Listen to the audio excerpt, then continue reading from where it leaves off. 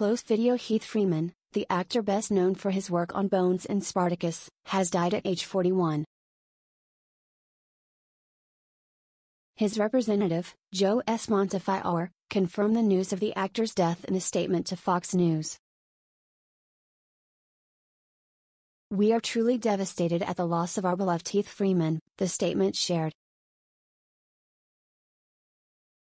"A brilliant human being with an intense and soulful spirit, he leaves us with an indelible imprint in our hearts. His life was filled with deep loyalty, affection, and generosity towards his family and friends, and an extraordinary zest for life. He was extremely proud of his recent film work and was very excited for the next chapter of his career," the statement continued.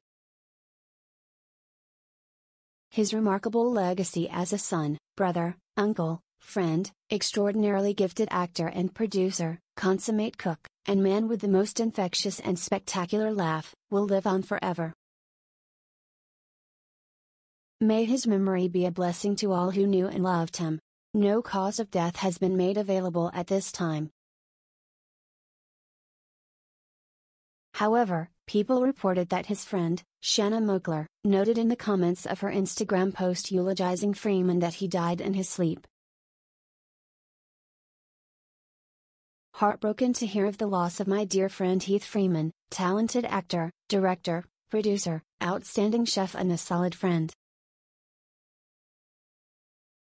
You will be so dearly missed and I will cherish every amazing memory we all had. And we have a lot of great ones! Godspeed," she wrote.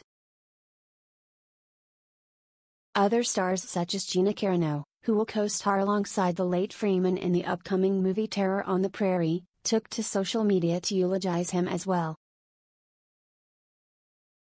Shiloh Fernandez, Addison Timlin, Shane West, Scott Hayes and Sammy Rotibi all shared posts in honor of the late actor. Freeman will also appear in the upcoming movie Devil's Fruit, which is reportedly still in post-production. Other credits for the actor include appearances on ER, NCIS and Raising the Bar.